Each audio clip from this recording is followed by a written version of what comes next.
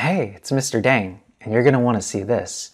I'm going to run a SQL query, select everything from my database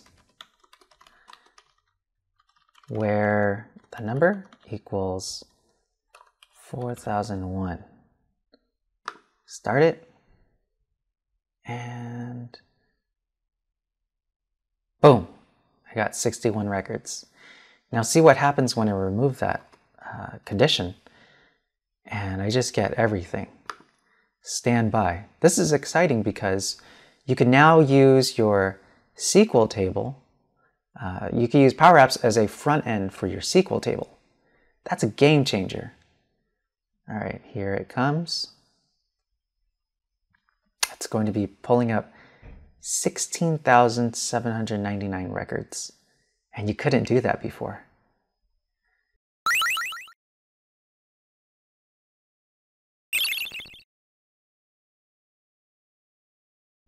Here's the big idea. You have your PowerApp. Inside, you have a text input field where you could type any query, push a button to initiate. In Flow, it'll run that SQL query. Then you'll return a response. If it's successful, it'll send that array back into PowerApps. Let's get started by creating our flow. I'll be making one from scratch. Since we're using PowerApps, I'll start with the PowerApps trigger. So I'll do a search for PowerApps. Before I get to the step of SQL, I'm going to be using a variable to store the SQL query that I type in from PowerApps. So I'll do a search for a variable. Initialize variable simply means I'm going to be defining what this variable is. I'll call it SQL query. I'll set it to a string because it's text. And it's going to take what I give it in PowerApps. Now is where I use my SQL connector. And I'll be using the one for calling a query. The query parameters is going to be this variable.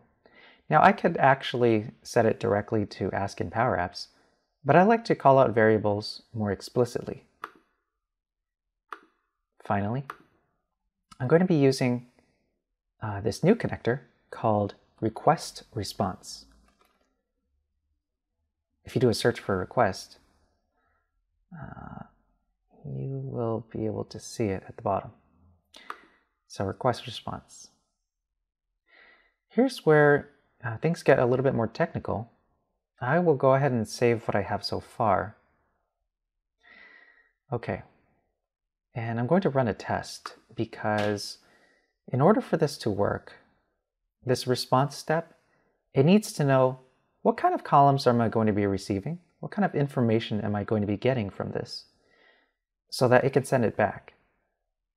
Using the test function, I'll be able to give it some sample data, and it could create a schema based on that sample data. It'll have a better idea of the skeletal structure of the data it's receiving. Okay, the variable here is the SQL query. So I'm just going to make a query that will return just a few records. I'm going to select everything from my table where the number equals 2040. This will return 2 records for me, which is enough for a sample. I'll click Done. I'm going to go into this step where I executed the SQL query, and I'm going to look at the body. From the body, I'm going to copy everything from table 1.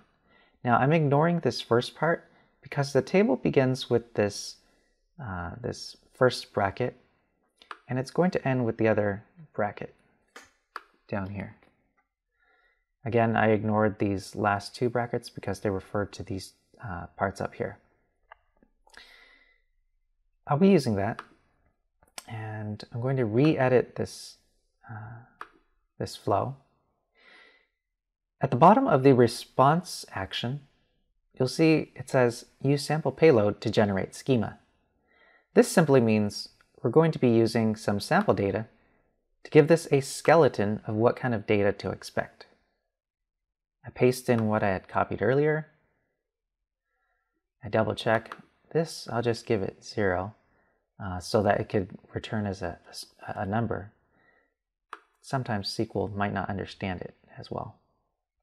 And then this balance here, I'll just give it a number. This is also going to be a number, so I'm just double checking things. Okay, now everything else lines up. I'll click done, and it automatically gives me a skeleton of what to expect. It's going to be an array. There's going to be a column called bank ID that's a text string, and so on. I'm going to scroll down just to make sure everything has a type specified. Okay, I am ready. And you'll notice I didn't use a respond to PowerApp step because this is going to be my response. Before we click save, we do need to give the response a body. We'll be using the results from the SQL query, but not just any parts of it. We want .table1, and that's so that it goes directly to the results of the table. Let's give this flow a descriptive name, get bank balance. Click save, and let's get inside our PowerApp to see how we could use it as the front end for a SQL server.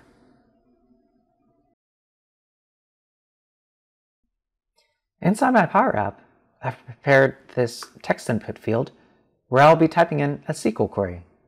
Below that is my button that's going to be activating that query. So it runs this flow. Get bank balance is the name of it. Run is its command. The argument it takes is whatever's inside this text input field. PowerApps or Flow will run it, and then it'll return all of those records into this collection, which I've called test. That test collection is going to be inside this gallery, and it's going to be returning just a few of them. So let's do a quick query just to show you that this works, and you'll be off to try it on your own.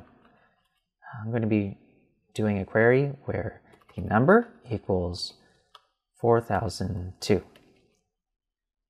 All right. So you can see, oh, it ran that pretty quickly. You can see that you could run the entire SQL language from within PowerApps. And that's powerful. I hope you enjoyed this video. Thanks for watching. If you'd like to see more interesting PowerApps, please subscribe.